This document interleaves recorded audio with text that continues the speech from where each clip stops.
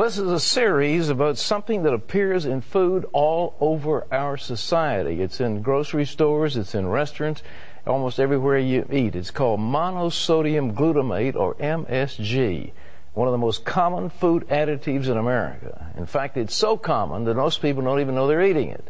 But this flavor booster is now being linked to cancer and heart disease. Here's medical reporter Galen Tethrow with part 3 of our series on MSG.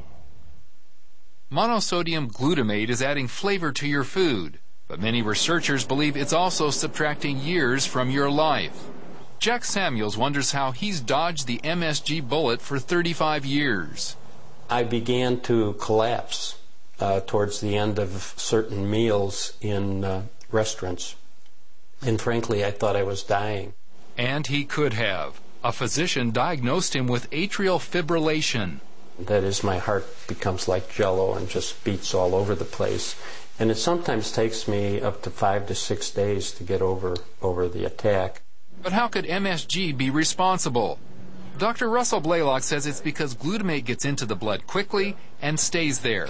So a person eating MSG throughout the day can raise glutamate blood levels dangerously high.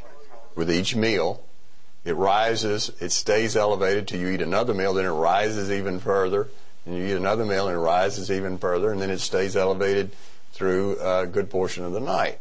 Blaylock says even moderate blood levels of MSG can cause harm, partly because specific organs have actual biological triggers called glutamate receptors. A group of these receptors in the heart controls heart rhythm.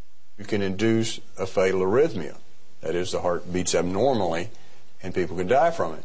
Well, arrhythmia is the #1 cause of death with heart attack. It's been noted in the medical literature for decades that people who die of sudden cardiac death frequently do so after a meal. And Samuels, a retired hospital administrator, says ER doctors immediately recognize that it may be an MSG reaction. Sadly, that knowledge has not gone up beyond the first floor. In other words, most cardiologists don't know about the connection to MSG. 2006 animal research shows that MSG damages blood vessels with substances known as free radicals. That can lead to clogged, weak arteries and blood clots. With humans consuming it every day, not just a single injection, but every day, they're constantly increasing the free radical generation inside the walls of their blood vessels. That's how most heart attacks and strokes come about. Research shows MSG attacks over 40% of the population in some obvious way: migraines, throat swelling, diarrhea, vomiting, irregular heartbeats. But what about the less obvious, even silent damage? Glutamate receptors on the lungs could explain the rising affliction of juvenile asthma. This is one of the things agreed by everybody, is that it will produce worsening of asthma, even fatal asthma. And don't forget the nasty plague of diabetes affecting tens of millions of Americans. There are glutamate receptors on the pancreas, which can lead to diabetes or loss of diabetic control once the disease is present. Blaylock has also studied cancer extensively and written a book for cancer patients. In the last 5 years, researchers have found many cancers have glutamate receptors. The total picture is that if you're consuming a diet with glutamate in it, particularly high levels, you're making your cancer grow very rapidly. I refer to it as cancer fertilizer.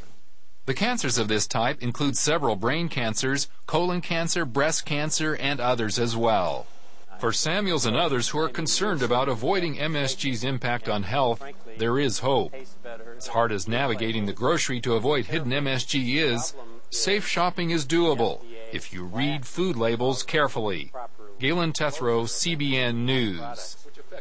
Well, if that doesn't scare you, I don't know what will. Isn't that horrible? It's exhausting, Pat, because as I'm watching this story, my brain is just spinning, thinking, what's in my cabinet? Well, what's healthy? You want to have a nice, healthy salad, right? Yeah. I mean, salads are good. So you want to get Hidden Valley Ranch Light Buttermilk. I just bought that. Would you mind reading the label, madam? All right. What is it? Just read a few of those things. All right. Artificial flavors, something, gum, and then it says monosodium glutamate. That's MSG.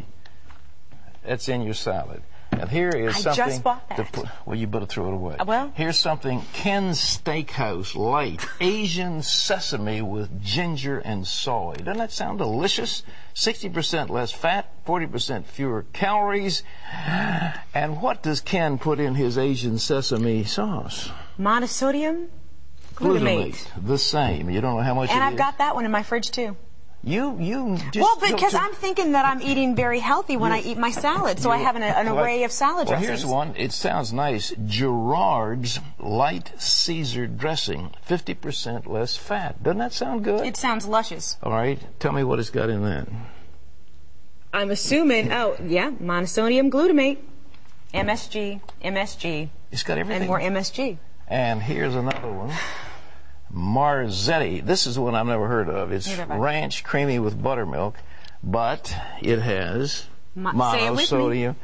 You know, I understand that there are a few, but if you would like the Lone Ranger to come to the rescue, ta-da! Olive oil. I can't stand the taste of olive oil in my food, though. You'd better start developing a taste. Put this in with it.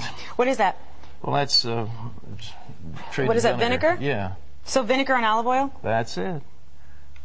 It's good for you. It's good for you, but it's in my salad in my diet program. You know what's even better? What's that? A little squeeze of lemon. Put some lemon on a salad and call it a day. Oh, but the olive oil is so good for you. This is a very It's very pure. Yeah. Extra virgin. Well, doesn't that sound good? Okay. That's the good stuff. All this and practically every one that you see. Now, I understand Paul Newman. Mm-hmm. Paul Newman has done so much. He gives them away. He's got about a $60 million business, and he gives all the profit away to charity. Does he really? Yeah, Newman's Own. And wow. I'm told they don't put MSG in that, so we tip our hat to this outstanding actor. And he's helping not only charity, but he's helping the American people by. So if you can find Newman's Own, use it on your salads. But if you really want to make yourself healthy, take about 2 tablespoons of olive oil and a little balsamic vinegar. That'll make you better. Well, on tomorrow's 700 Club, we'll show you how to shop for foods that don't contain MSG.